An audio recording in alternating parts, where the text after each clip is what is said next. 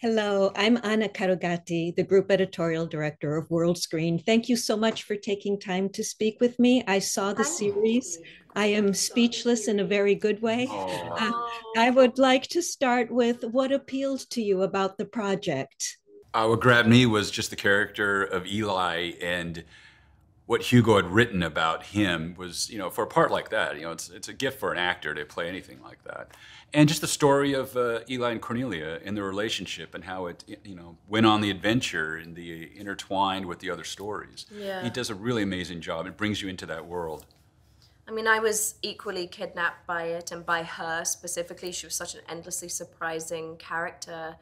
I love that within the Western genre, you've got the damsel not in distress, for the first time. She's sort of on this revenge kick that was so tenacious and so powerful.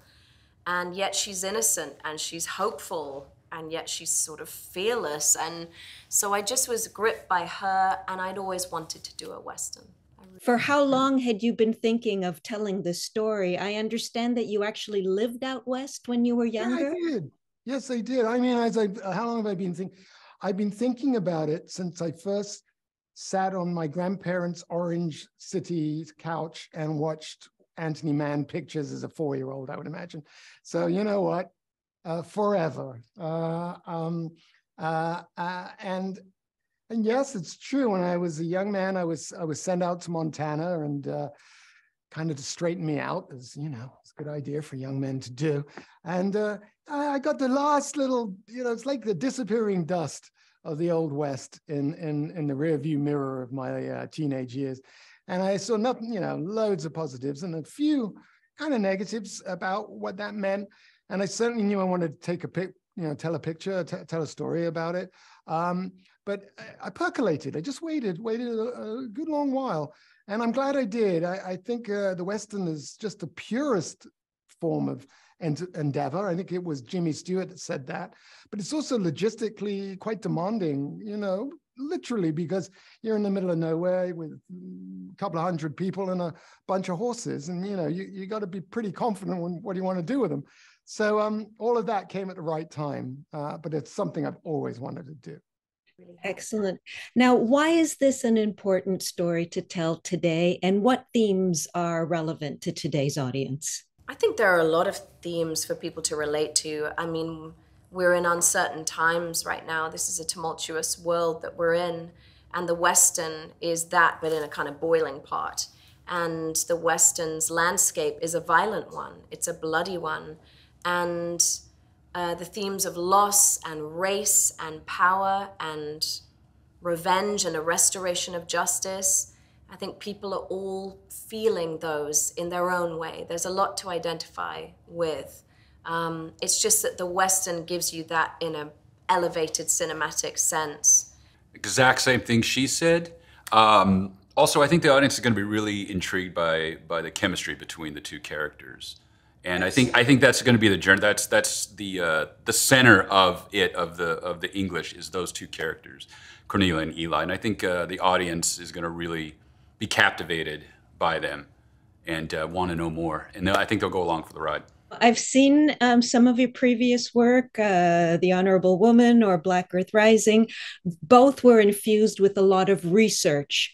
What research did you do to prepare for writing the English? True. Yes, exactly that. I have an interest in research. It pleases me to take a project on that requires it. This, it's an exercise in exploration of the genre. First and foremost, it's about an adventure. These things are. But it does touch on certain themes, particularly, I think, on native representation. I think I noticed, though I love the genre, beyond no other, I saw that maybe its history of representation is patchy, to say the least. And then in so much as the genre required it, but it did require it, because Chaske Spencer's role as a Pawnee scout needed to have specificity and accuracy attached to whatever it is that he was speaking to. I then researched it individually for myself, and it's kind of like sort of Smithsonian levels of it, really.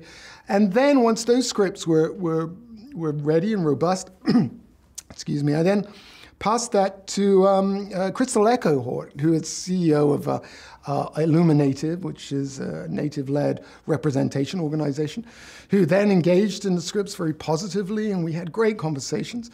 And then she passed those over to a team of Pawnee Nation advisors who then came with me on a granular level. I mean, it's almost 2 years of work, I realized that they were involved, where we just went through any level of specificity of Pawnee representation. And I was so amazed and educated by that journey we all took. It was amazing. Now, you portray such a broad range of emotions. As an actor, that's fun, that's challenging. Were those roles that you appreciated being able to play? Yeah, I mean, when you get to run the whole gauntlet of trying to discover whatever tricks you might have in your bag, you know, as an actor, it's really exciting, and it stretches you and it challenges you, and you have to go to places that aren't always pleasant, and you have to embody experiences that you've never been through or you can't imagine going through or you're horrified about, you know, horrified by yourself. It was certainly a project that kept us up at night. It was the one that, I mean, the next day, if we'd done a really dramatic scene, we'd come in and neither Chaske and I had really slept, you know, because you're just up kind of humming with the whole thing. And yeah, it was an all-consuming world for us both, and it required all of us. Yeah. These were the roles that require all of you, and you wait for those roles. Like, they are very rare. They're so rare. So we were both sort of honored to get the chance. Now, you are also an actor, besides being a director and a writer. That knowledge of the actor's craft, that helps you in dealing with the actors. It does. I mean, it wasn't my ambition to act, but I was fortunate enough to start off and I shot Batman's parents in Tim Burton's Batman all those years ago. And I think what you can learn from it is to sort of think quick, but sit still and don't blink. And in that way, very essential. I think it was Michael Caine that sorted that one out.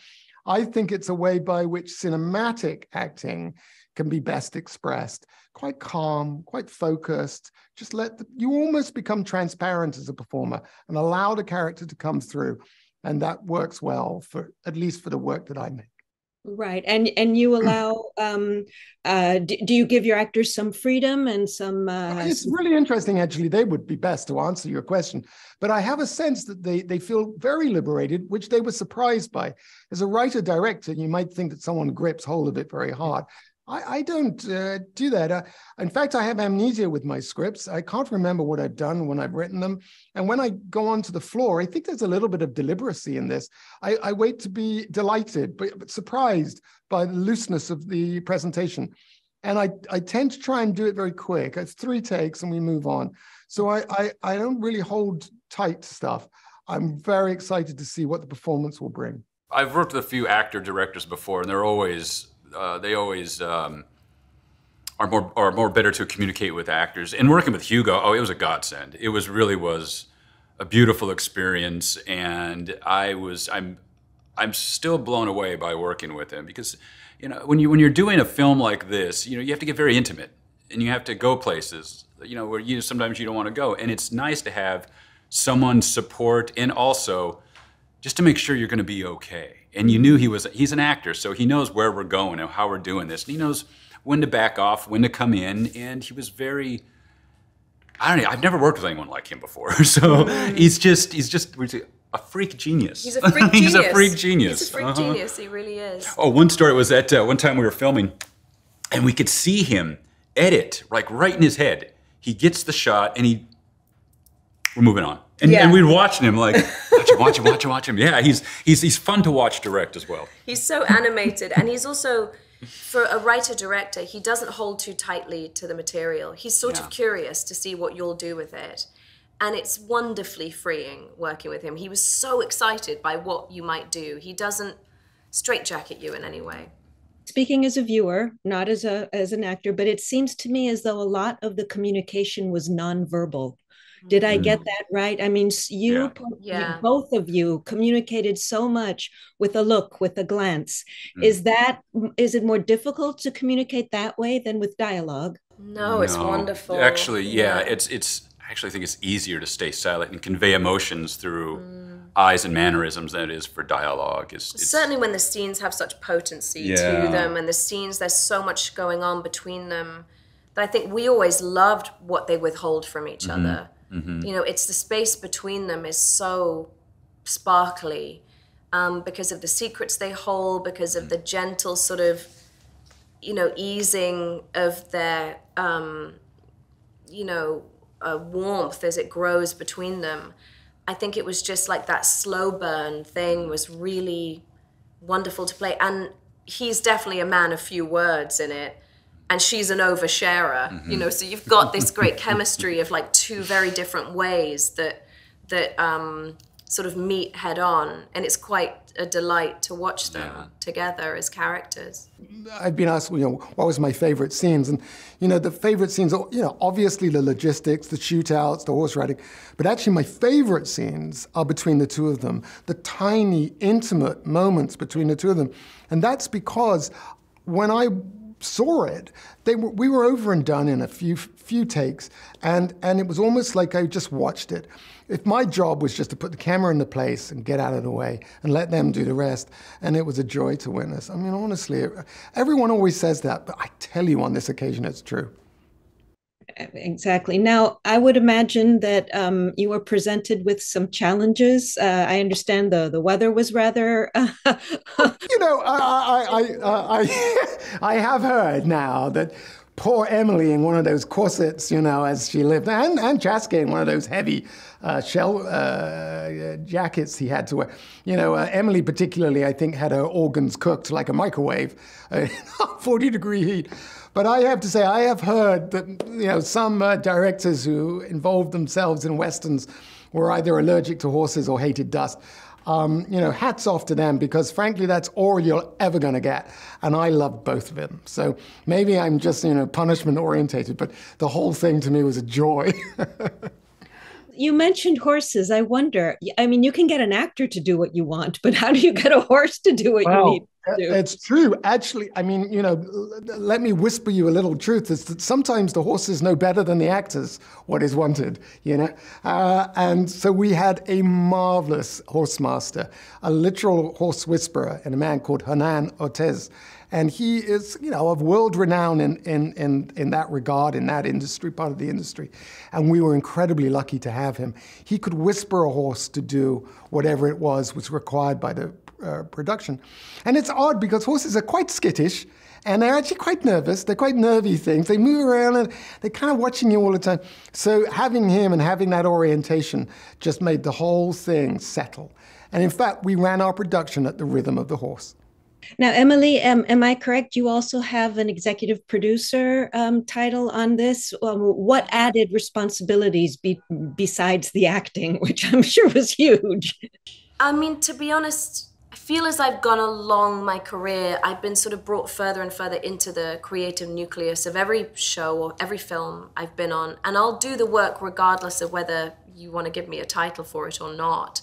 I'm not just interested in the acting side of things. I adore it and I love it. And that is in itself my responsibility when we're shooting.